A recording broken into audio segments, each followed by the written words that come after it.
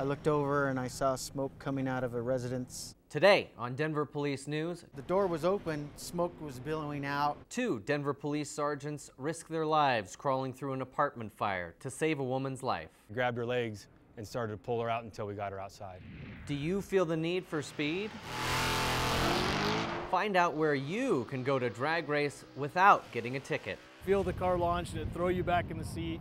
It's a good time. And then, I can have the next group. Mayor Michael Hancock and the city of Denver both support small business. Chocolate, cocoa powder, chocolate chips. We'll take you to a place that's been keeping Denverites cool for many summers. Have a good night.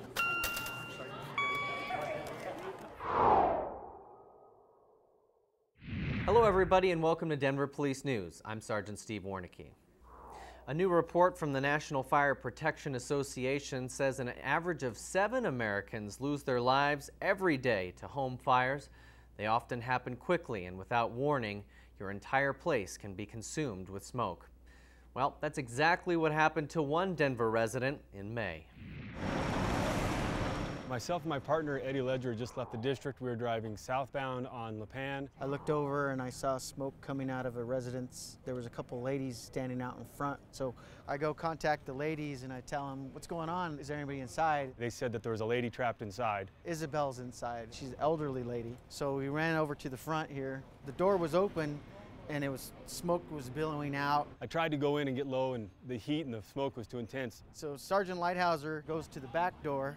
The victim's son is at the back door yelling for his mother, and he tells Sergeant Lighthouser, my mom's inside, my mom's inside. I jumped the fence to join Sergeant Lighthouser, and we're right here at the back door, and smoke was coming out, and then Sergeant Lighthouser got real low below the smoke where he can see into the residence. And about 15 feet or so inside the house, I could see a pair of shoes on the side. I couldn't see if there's anything attached to them. He goes in, I go in with him. I told Eddie that I think I could see her. I grabbed her legs and started to pull her out until we got her outside.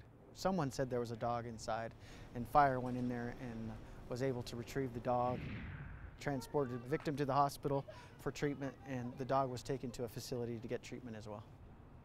I've never had an experience like this. The smoke was real thick. You could really taste it in your mouth. I couldn't see anything. I could see where there was a stove. When I ran by it, I could hear the clicking. And that's how I knew there was a gas stove, but I couldn't see anything else. Even when I grabbed her legs, I could see to about her knees, and that was it. I think that's everybody's job at some point, is to care for others, and that's one of the things I think as a police officer that we can take with us, and I had the opportunity to save somebody's life, and I think it's a really good thing. Amazing job, guys. It's true what they say about police work. You never know what's in store for you on any given day. Well, the crackdown is on. Every year in Denver, citizens are injured or killed in street racing accidents.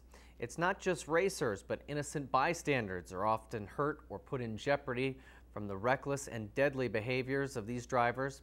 The penalties are stiff when you get caught, but there is a place you can go if you just have to put the pedal to the metal.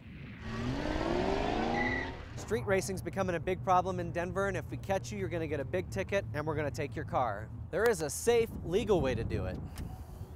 Take it to the track. We're up here at Bandimere Speedway. It's a great night for racing. The Denver Police Department really encourages young adults that want to drag race to come up here to the CSP Responsible Speed Program. They can drag race in a controlled environment where there is safety, support. Here at Bandimere, we've got a controlled situation where we've got medics on scene if something bad happens. The Denver Police Department has a 1996 Corvette that we use to race up here.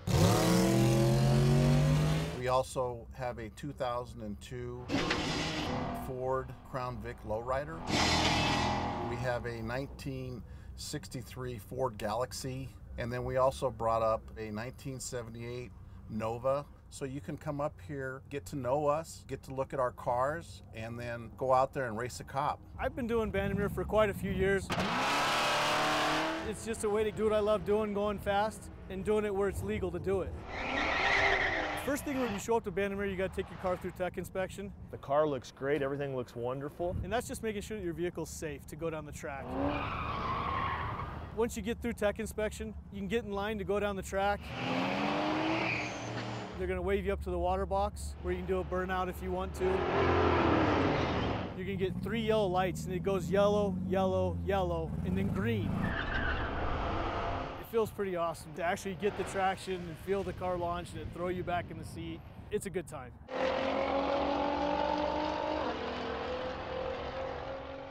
Racing the cops.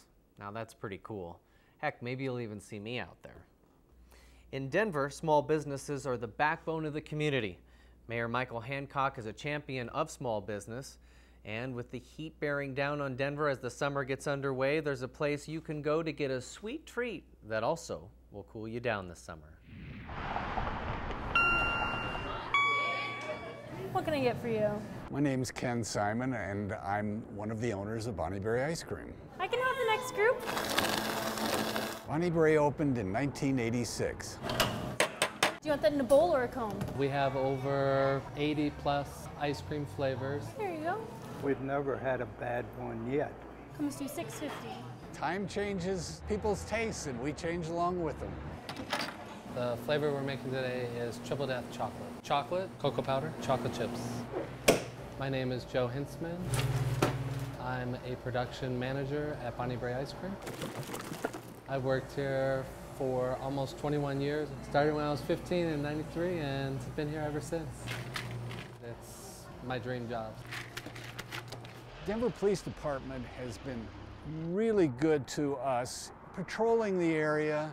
We've actually got robbed 2 years ago. Very traumatizing. I mean, high school kids, gunpoint, and the police responded within seconds, not even minutes, seconds. They've given us advice on how to set up the windows. Having cameras visible and in your face stops somebody from thinking about robbing the place. All right. I think our relationship with the Denver Police Department has been excellent. There you go. They've been helpful, they've been courteous, and they've been there when we need them. Have a good night.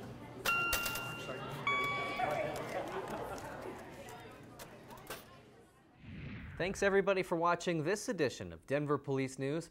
I'm Sergeant Steve Warnicki. See you next time.